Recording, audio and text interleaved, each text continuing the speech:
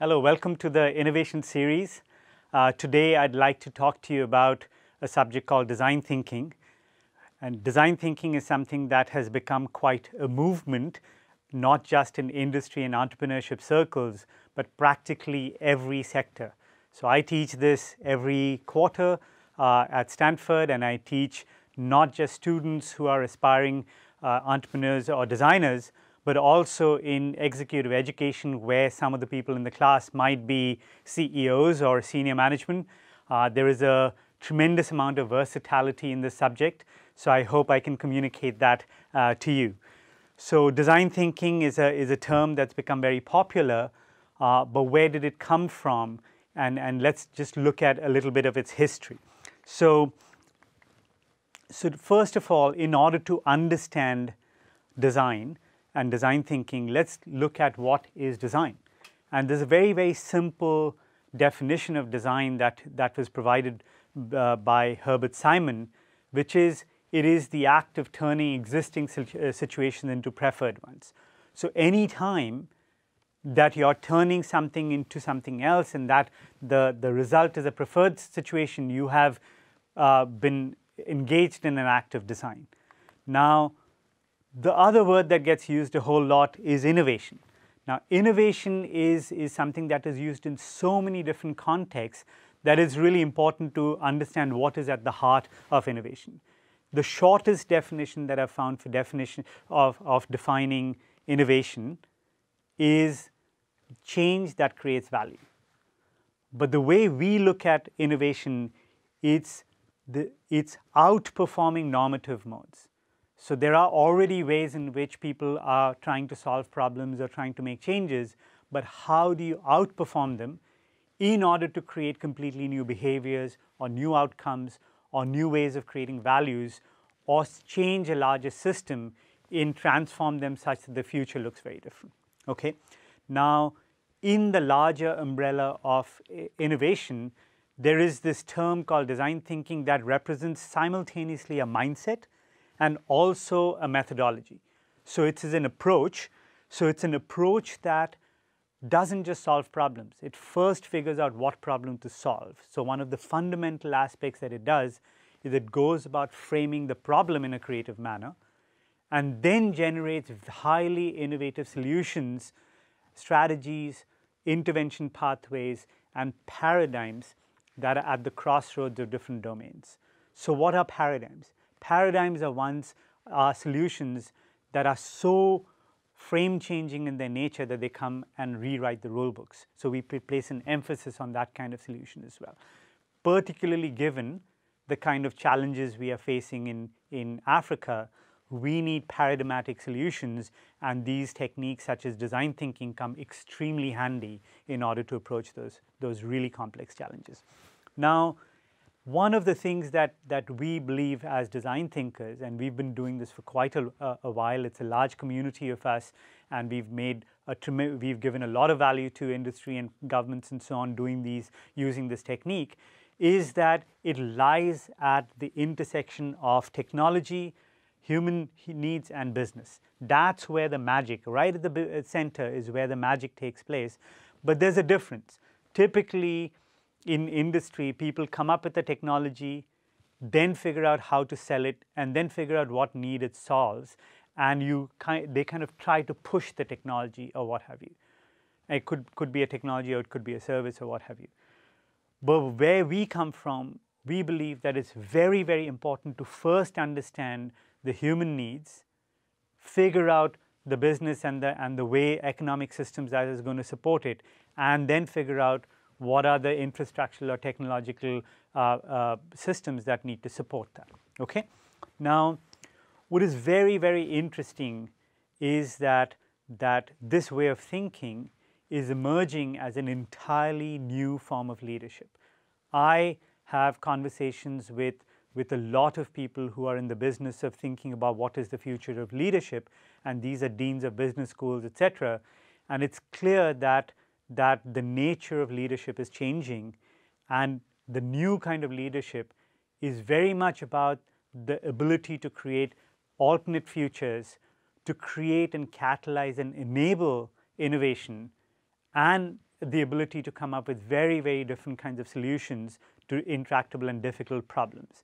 And this capacity is something that is now turning out to be the future of leadership and is very, very closely tied to this methodology called design thinking. Now, what design thinking follows a certain arc, and I would like to point out that that there's a system to it. It's not just doodling, and it's not just coming up with creative ideas. There's a system to it, and what we see out here is a framework where the x-axis is time. So this is the present and going into the future, and the y-axis represents a certain variation between whether something is extremely tangible and concrete, or it's an abstract high-level point of view. Now, typically when there's a problem, and that is perceived to be a problem, the tendency is to think in terms of concrete solution and just march across and keep it concrete. What we find is extremely valuable to do is to depart from the concrete for a while, go into an abstract realm, much more high-level point of view, and figure out what the strategy, high-level strategy is, and then create solutions in terms of something that has the potential of being much more leveraged. So the way the arc goes is that you first understand the problem, and that involves many aspects of the problem, but very, very importantly, the human elements of the problem. So there's a lot of, apart from other aspects of the problem, it is extremely important to understand the behavioral aspects, the social aspects, what is going on in people's minds, etc. So the techniques you use out here are ethnography and going in and speaking to people and trying to understand what's going on in their minds. Once you generate that information, you do synthesis. Synthesis is different from analysis. Synthesis is essentially taking a step back and looking at many pieces of information and doing sense making in order to figure out what's really going on. And what falls out of those are the key insights. What are the key things that are going to drive your strategy? And way at the abstract end, what you do is you come up with very, very clever and tight frameworks to define what's going on and generating a point of view about what it is that you aim to do at a high level. If you were to come up with a good set of solutions, what would they do and what would they change? And based on that, what you derive are design principles and design levers. You know what things to push and pull, so that theoretically that some impact will be made.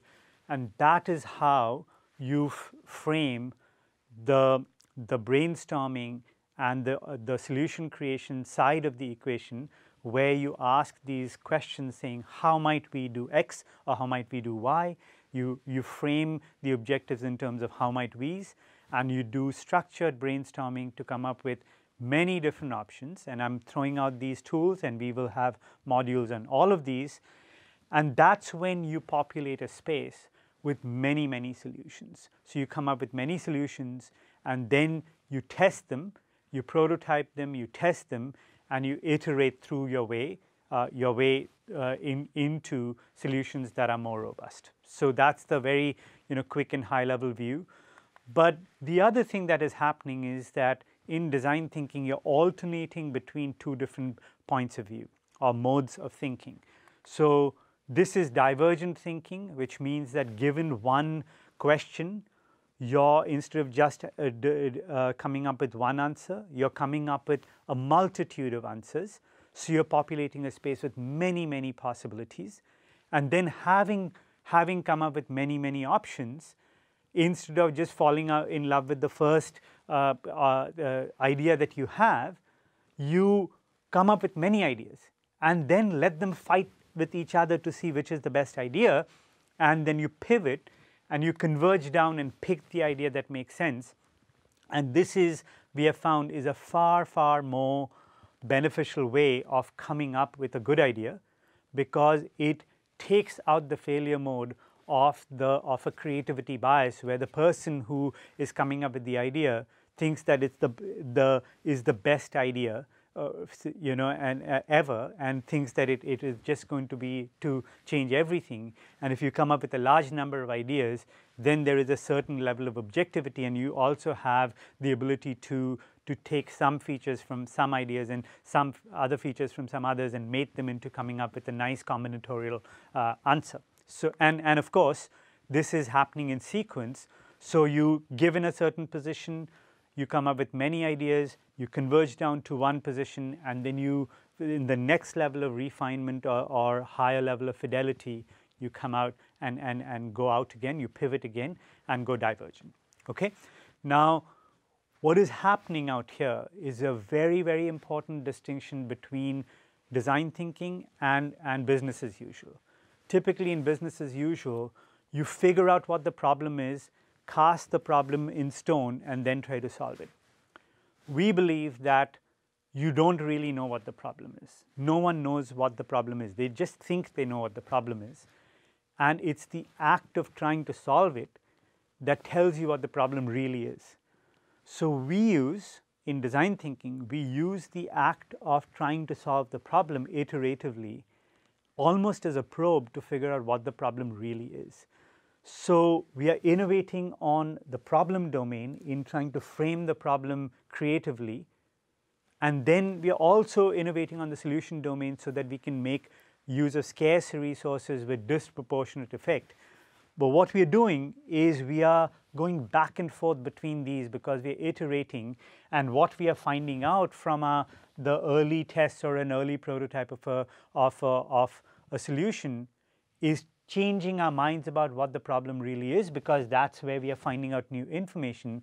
And as we are going up, the fidelity of our understanding of the problem side and the solution side are marching lockstep, so that you don't spend a lot of time and money doing something and then you find out that it's not working or it's suboptimal, but it's too expensive to change because you've invested too much in it. So this is a very profound difference.